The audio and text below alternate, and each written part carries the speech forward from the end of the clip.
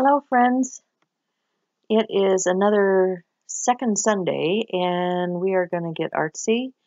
And today, as I've been doing all month long, I am working in my art journal because I have a daily art journal challenge. And so I thought, even though it's second Sunday and, we do different things each second Sunday, I'm going to incorporate this into it. And one of the things that Martha had said we should be doing is thinking about the challenge prompts and or themes, and the theme I'm thinking about is Halloween because I was inspired by a box that I'd gotten in the mail from Amazon. It had imagery on the outside of the box. Excuse me. And it was a picture of original video from Amazon. And I liked the colors and I liked the idea of what they were doing.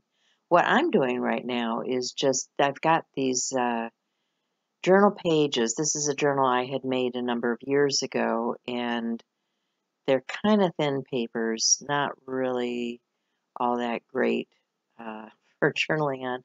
So I'm just adding scrap paper to my page, trying to give it a little more stability.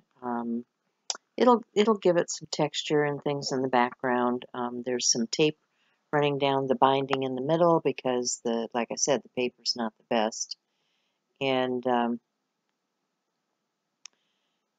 these papers are going to wrinkle. They're not perfect.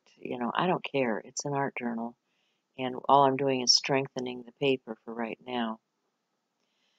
So I'm just using some medium to put that down with. This is a matte medium from Deco Art. And this is the Cinderella image that I was looking at. And when you look at this, it has the focal image on top there, but in behind you can see there's kind of a cityscape. And I think that's what's inspired me. I like the purple colors too because of I'm thinking about Halloween and the orange of the pumpkins and the purple nights in the night sky, and they just seem to be fall Halloween type colors. And so I'm thinking that's what I'm going to do. I'm going to stick to the Halloween colors for my inspiration, and I'm going to use the prompts provided by Art Joyous Sharing journal challenge from this month, and I'm going to create my page that way. So I have these stamps that are cityscapes. I'm going to stamp a couple different ones. I've got one for London there and one for, I think that's the Golden Gate Bridge. I just want to put those into the background. I liked that idea on that Cinderella image, and I thought, that's what I'm going to do.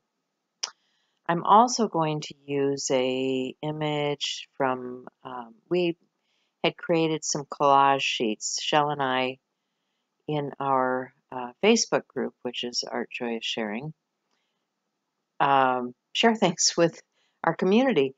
And so one of the things that we had shared this month were collage papers that you can, use, download, print, and use in your art. And now I am getting out some product that, how we all have these products that we just don't go to. They're not our go-to products. We're not using them up. Well, this is one of those products. And I was digging around in a drawer and I ran into these and I thought, I can use those for that kind of pumpkin-y, orange, yellow, green background, which is, to me, fall and Halloween type colors. And that's what I'm concentrating on, is fall and Halloween type colors. And I like what it's doing. I think it's making a cool background. and it's bringing out the texture from the papers that I glued down on there. So yeah, there's a couple different products there that I'm using. There's the third one.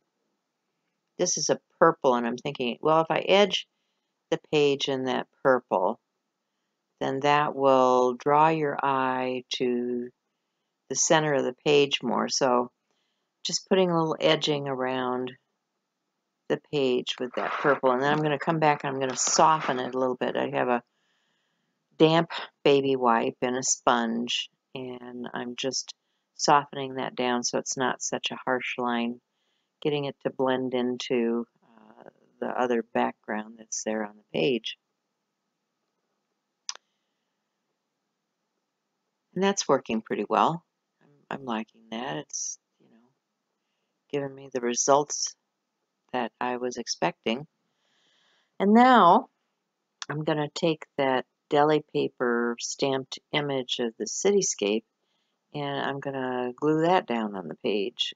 And I've got several of them. I think I will, layer them as if they were in the distance, and, you're looking at it in a distance, and one's behind another, and kind of like you do, kind of like it is. So just going to glue those down. And I want to remind you that there are a number of people in this hop, and you'll find all the information in the description box below, along with all my other information. I have links to all kinds of things, my website, my Facebook group, the classes that we do, that sort of thing. It's all there. So if you're interested, check out the description box. I know some of you are watching on your television, but if you're on anything else, your phone, your tablet, your laptop, whatever, you can get that information out of the description box. So this is one of those clip images that I cut out of a piece of paper, and I didn't want the face of the giraffe there. I wanted the body. And I should tell you that the prompt for today is Gavino Coulter. So when I chose the zebra, I decided to use that because I was looking for an equine shape, because colt is a young male horse, and these are the images that go through my mind when I'm doing a play on words.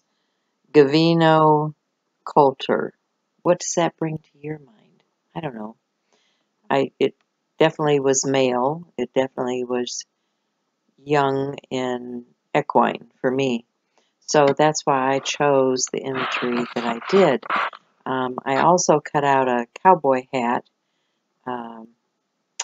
Horses typically in the United States have been something that you equate to Western states attire, all of that sort of thing. So I'm trying to get the shape of the head because I want to put a different face on the colt, because we are doing Gavino, and vino, I'm thinking of wine. I don't know why.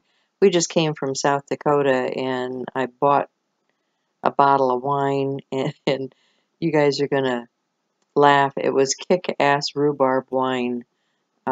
We used to we used to ferment rhubarb into Peistingle. And so we had our own vino. And I'm looking for a male head. I had some junk mail, so I guess President Biden is going to be the shape of the head here for my Gavino Coulter, even though he's not exactly a colt any longer. Maybe he's got the spirit of one. I don't know. So I'm gluing these pieces together, trying to get the shape or image that I want to create here for the head of this caricature that I'm making with my cowboy hat and equine creature. So just adding some color to that background, trying to get those stamped and glued on images to blend into the background. And I'm doing that using some crayon markers. These are really good for blending out color and, you know, not destroying everything underneath. So these are from Art King, I think. I've got 3 or 4 different varieties of these crayons because you pick them up from different companies and they all work pretty much the same. And then I'm going to start looking at the body of the creature and adding the text that I want to this page. I didn't want it purely black and white like a zebra would be. I wanted to add some color to my creature and adding some color to the face,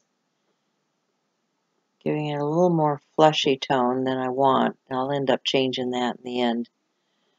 But you can see that I added some rub-ons and started to do some of the words or verbiage on the page. And now I'm just using a Stabilo to go around the edge. So what my page says is toned and tanned Rough Rider, ready for action. Because I'm thinking about the fact that Joe Biden is buried underneath there. He's not exactly toned or tanned or a Rough Rider, but, you know, he's hit some rough patches with having to deal with people. And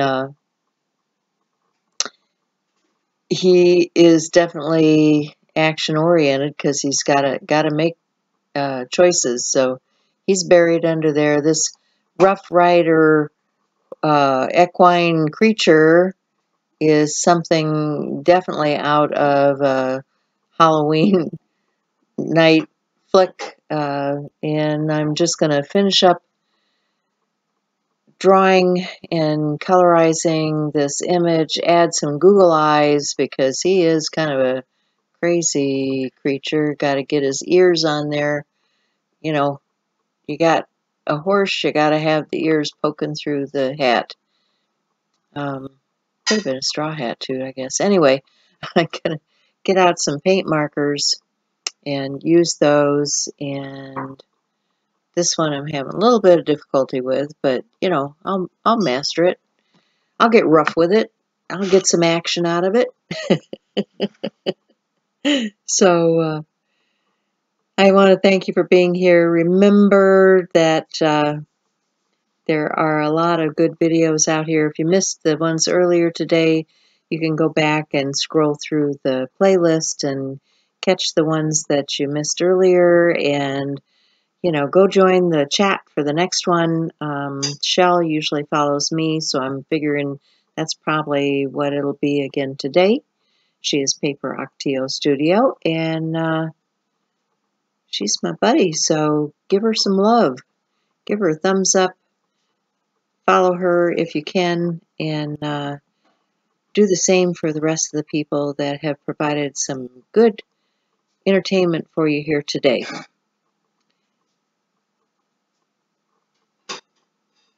So that's about it for me. Gonna wrap it up and move on to the next person. And I will try to remember to get that into the live chat so that you people that are here live can go there. Bye for now.